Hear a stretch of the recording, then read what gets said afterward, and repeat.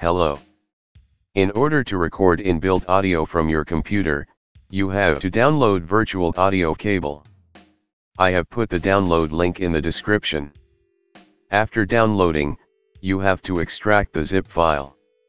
If you have 32-bit Windows version, you have to open Setup file.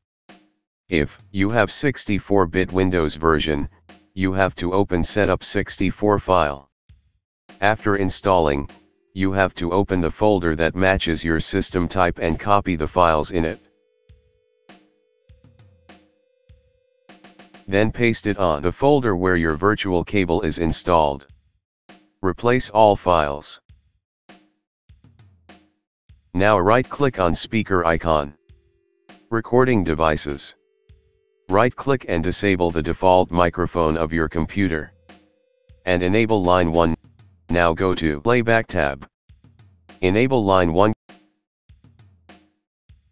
Click on OK. Open Adobe Audition. Go to Edit. Preferences. Audio hardware. Change the device class to MME. Change default input to line 1 and leave the default output to your default speaker, so that you can hear the audio that should be recorded. Click on OK. Now create a new multi-track session.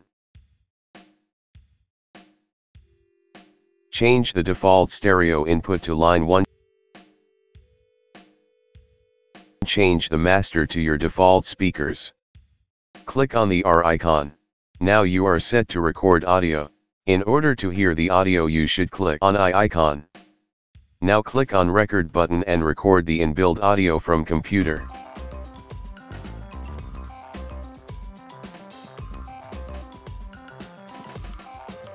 After you finished recording, click on Stop button to stop recording.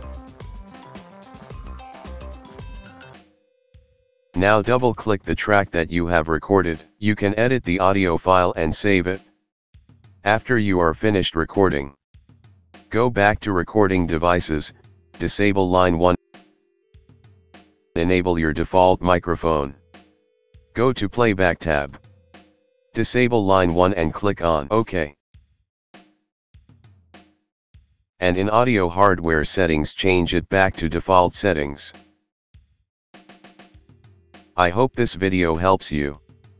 Thanks for watching.